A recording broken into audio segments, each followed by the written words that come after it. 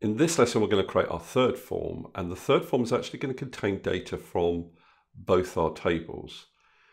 If I just go back to the suppliers table, you'll remember that because we set up relationships between the products table and the suppliers table, I could expand a supplier and it would show me all the products for that particular supplier. Now, what we want to do in our third form is duplicate this effect of having a supplier and then underneath it all of the products relating to that particular supplier. I've closed down all the objects in my database. I'm going to go to the Create tab on my ribbon, and we're going to use on this occasion something called the Form Wizard. Now, in the first step of the Form Wizard, you're asked to select which table you want to get fields from for your form, and you can see you've got a drop down list here. So we'll start with the suppliers table, and for this form I'm not going to include all the field names, but we'll include the supplier name, the contact name, the email address and the phone number.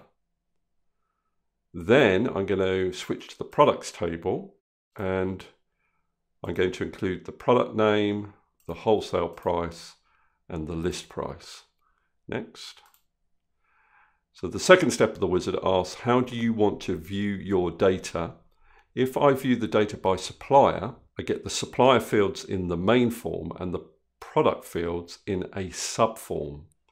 If I chose to view my data by products, all of the fields would end up in the same form without a subform. The reason there is a difference between the views is because of the relationship we have between the tables. The supplier table is on the one side of the relationship and the product table is on the many. So the supplier code can only appear once in the suppliers table, but many times in the products table. Therefore, if I choose to view the data by supplier, I get the supplier fields in the main form. It appears once, but it relates to many products in the subform. Next. You get two options for viewing your data in the subform, tabular or datasheet. Tabular is like a table, datasheet is like a little spreadsheet. We're going to go for datasheet. Next. And I'm going to rename my tables, my forms rather. So form supplier with products. And the four-letter prefix for a subform is FSUB. Supplier with products. So I normally make the main part of the name the same, so I can easily identify that this is the subform for this form. I want to modify the form's design, so I'm going to click on that radio button and I'm going to click on Finish. Here's my form. It's in design view. I can make any necessary changes. I'm going to delete this default heading in the form header. Design tab on my ribbon, insert my logo. I'll add some buttons. Record navigation, go to previous record. So we'll call this command previous supplier with products. We'll add another one. Record navigation, next record. Command next supplier with products. Finish.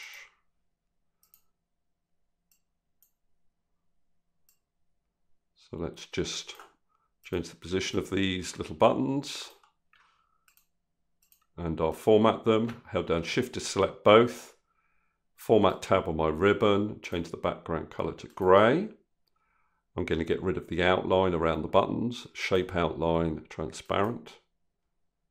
And then I'm going to change the background color of the header itself. So click on the background, format, background color automatic. Down in the detail part of the form, I'm going to select these labels.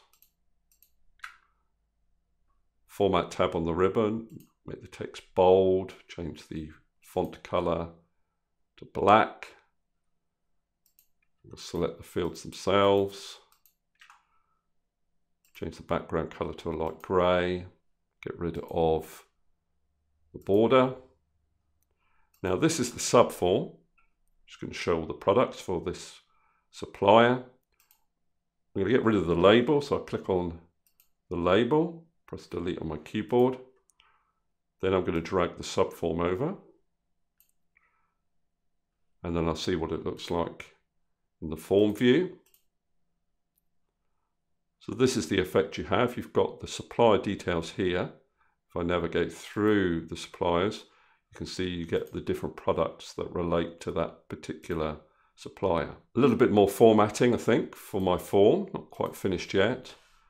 Let's select these fields. Let's make them all the same width. So if I go to the Arrange tab, size and space, size to widest. Form view, that looks a bit better. We'll move the form down a little bit. I'm using the down arrow on my keyboard. Give it a bit more space. Maybe I'll make this slightly less high. Just keep going back to your form view to see what your changes look like. I don't like the fact that I've got record navigation buttons both for the subform and the main form. To take those off, we're actually going to have to go into the subform itself. Can you see there is an object for the subform? Now if I double click on that, it opens up. I go to Design View. Do I want to save changes to the form suppliers with products? Yes. It actually closed that form, so I could edit the subform. Going to the property sheet. If the property sheet's not visible, go to Design, Property Sheet. Go to the Format tab.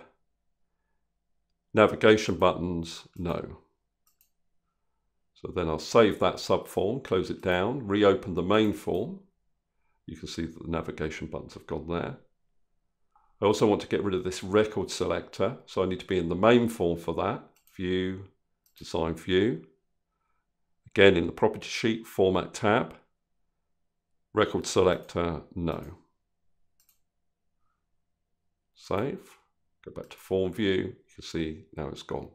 This form I want to be read-only. I don't want people to make changes to the supplier information or the product information. Now to achieve that, I'll go back to Design View. Property Sheet, I'll make sure Form is selected there. Data tab, and I've got three options here. Allow additions, deletions and edits. Change all of those to no. Save. Back to Form View. You'll see now that I don't have a new record button down on the navigation buttons. You still navigate between the products, but I can't add new ones and I can't make changes. Typing away here, I can't make changes to the data either. I've just spotted a problem with this list price. Can't see the value, so we will go back to Design View. Select the subform. I'll just extend its width. Back to Form View, and now we can see the prices. Maybe it's slightly too wide. Don't spend too long on this. Okay, I'm kind of happy with that, but in your version you can play around with the exact size of that. If you can get as far as that with your form and save it, we will then be ready to move on to the next lesson.